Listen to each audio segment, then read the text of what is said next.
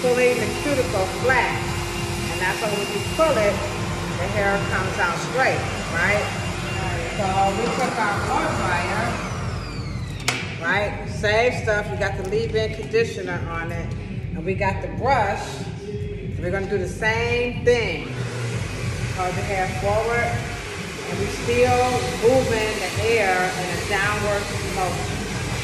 Like, which one feels better? The red. She's like, hold your head. I say hold your head. That's what's wrong with y'all. I don't hold your head still. It's burning your neck, isn't it? It's hot. It's hot. This baby is hot. But it works though, you know what I'm saying? You know, but the experience, you know, the RevAir make you lazy. Like, I don't even like doing this.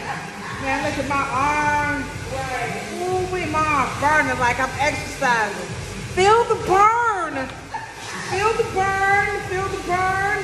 Breathe in. Okay, exhale, let it out, let it out, let it out. There you go. Good. Breathe. Come on, don't let your arm down. Let's get it. That's why we don't do black girls' hair right, ain't it? Ain't nobody got time for that, right? Well, you know what? If you use the RevAir, you can do anybody's hair. Who cares what color it is or what texture it's like? That's what the RevAir is all about. Whoop, whoop.